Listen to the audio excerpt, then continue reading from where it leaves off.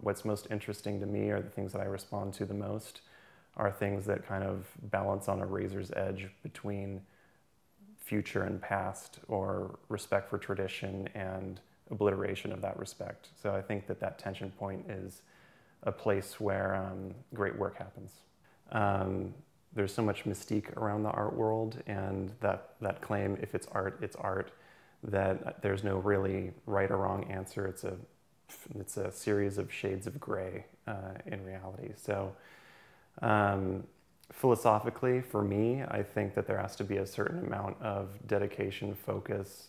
There's a goal in mind when setting out to do something. But of course, that's just my own personal process. It's open to interpretation. Sometimes you have to ignore everything.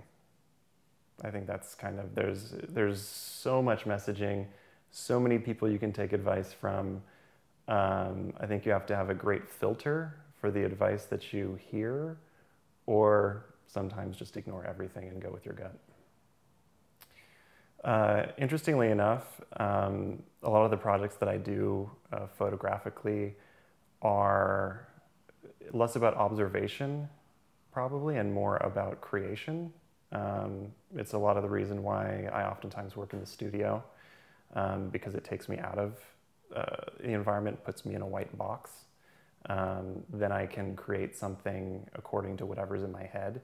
So as opposed to many photographers who are observing and finding something interesting and pulling it out, I'm kind of designing or creating in my head and then photographing that creation.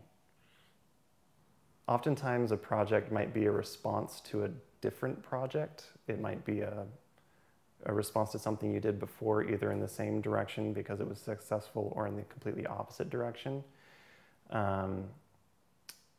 So it's having the kind of mental fortitude and perseverance just to keep on going. Part of me wants to describe them not as photographs, and I don't know why. Because it's so much about the process, you know. I think it's funny because I think, you know, for anyone but myself, thinking about the images, I think about the process of making them and the steps that went into making them. The photograph is the finished result of that, but it's like some of them I could say are more gestural, or, you know, chemical, or performance, or environmental. So it's a weird dynamic for me, because they are photographs and that's what leaves the lasting impression, but the act of making them is what impacts me the most.